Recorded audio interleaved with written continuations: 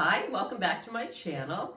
If you saw my video last week, I said we were going to do a road trip up to the Bob Ross Art Gallery in New Smyrna, Florida, because we're huge fans of this iconic painter. And our friends Steve and JoJo came up too because they also love Bob Ross. So usually I do a lot of thrift hauls, this time not so much. We did stop at a flea market. I bought one item, but we did meet somebody who had a really good story about Bob Ross, so that was fun. I hope you enjoy the video, and I have a few fun facts I want to share with you about him at the end. Thank you. Right, Gallery. It's a fantastic day. It's a good day to be alive. Got to think of it. Every day's a good day to be alive.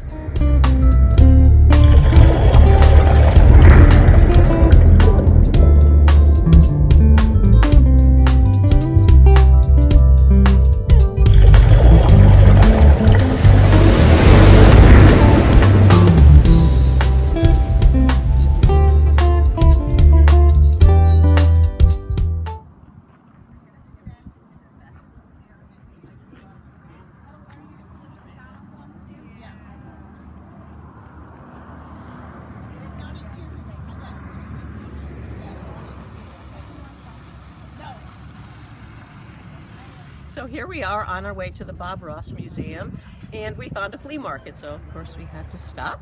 I was able to get this really nice basket weave carnival glass. They were asking $3. I got it for $1.50, but we have a really, really good story to tell. Well, actually, Kimmy has a really good story to tell. Most people don't know that New Smyrna Beach is a very artistic community. And Bob Ross, who has his studio here before he passed away, I guess it'd be about 16 years now. And after Bob passed away, his niece, who had never been to his studio, wanted to come take his class and come to his studio.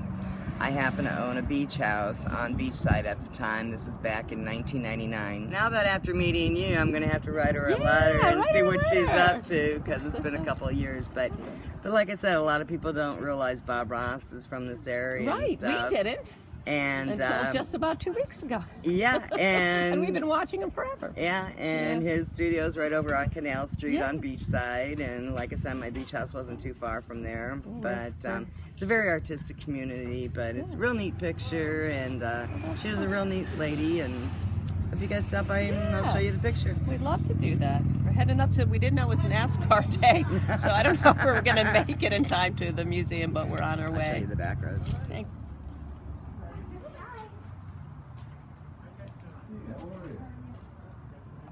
Gorgeous painting.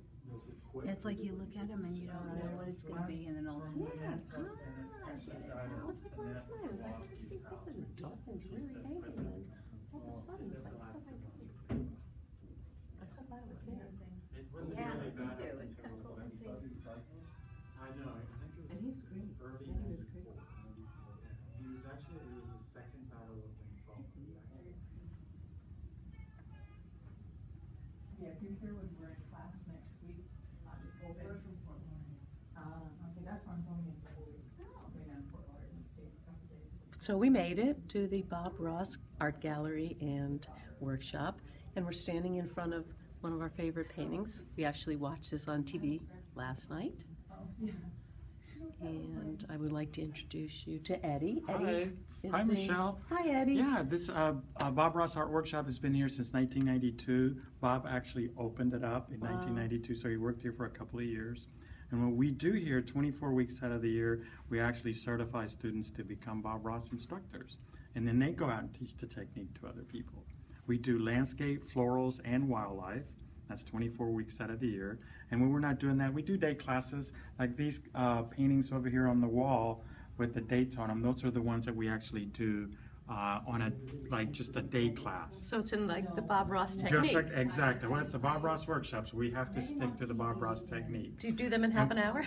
No, it takes us about 4 hours. So it doesn't take us, Bob can do it. And I think Bob said in one of his shows that it took him 30 years to do a painting in 30 minutes, so you just can't pick it up right away. Yeah. But the fun thing about the actual day classes, so when you come in, we'll have everything set up for you, the canvas, brushes, paints. You walk in like that, we teach you how to do that painting. You take your painting home with you.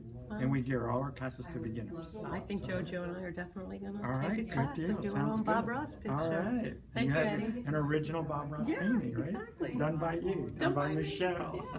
All right. Thanks, Eddie. It was Michelle, you're wonderful welcome. meeting you. Nice We're going to meeting you. look around and All right. enjoy. All right. Thank you. So our trip to the Bob Ross Gallery was just every bit as incredible as we thought it would be, and being that close to his paintings, being such big fans, was just amazing. And we've actually watched him make most of those paintings that we saw. And meeting Eddie was great. He was a wealth of information, and he gave us all Bob Ross pens, which I will cherish. And if you're ever in New Smyrna, stop by and say hello to Eddie and see some phenomenal paintings. They also teach classes here, and Eddie said that they teach them everywhere in every state. So if you're interested, look them up and make yourself some happy little mountains. So I hope you enjoyed our trip to the gallery, and Eddie was just great. He made us feel so welcome, and he shared a lot of information with us. And like I said in the beginning, I have some fun facts I wanted to share with you about Bob Ross, and here they are. Fact number 1, his show ran from 1982 to 1994.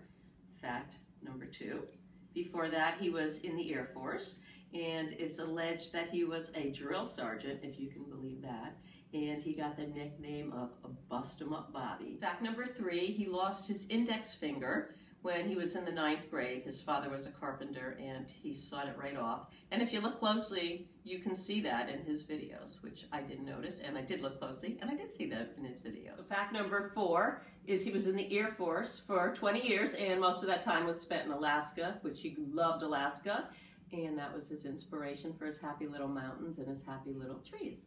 Unfortunately, he died on July 4th, 1995, and it was a sad day for all of us Bob Ross fans. I hope you enjoyed the video, and next week I'll be back with another Goodwill thrift store haul. So have a great week and see you real soon.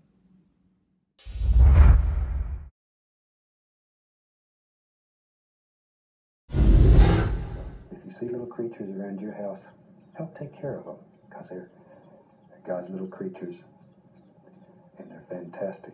Get to know them, make friends with them. This one was loaned to me by the bird lady here in Muncie where I film. And he's a loner bird. That's the name of the game. It's enjoying. Really ought to enjoy what you do in life. If you do, then you'll do a good job. It's the old brush. And if you've painted with me before, you know this is the fun part of this whole technique. We wash our brushes with odorless thinner, shake them off, and just beat the devil out of them.